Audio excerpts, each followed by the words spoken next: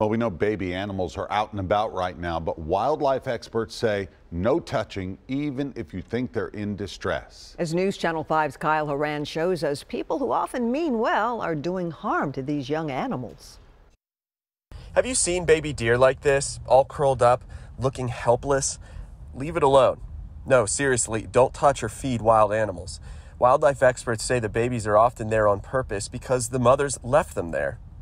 They're out there sitting on their own. People don't know, does this thing need help? Where's the mom?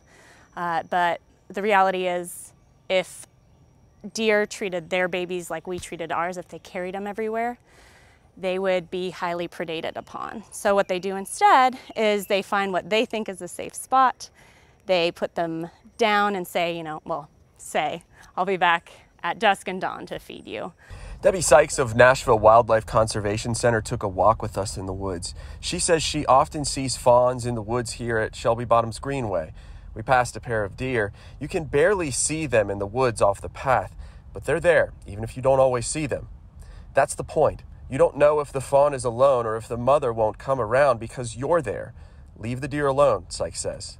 If you're ever worried about a fawn, just taking a picture, we can see if there's ticks on the eyes, if there's fly eggs, if they look weak, very similar to if your cat or dog looked weak, then we know it needs help.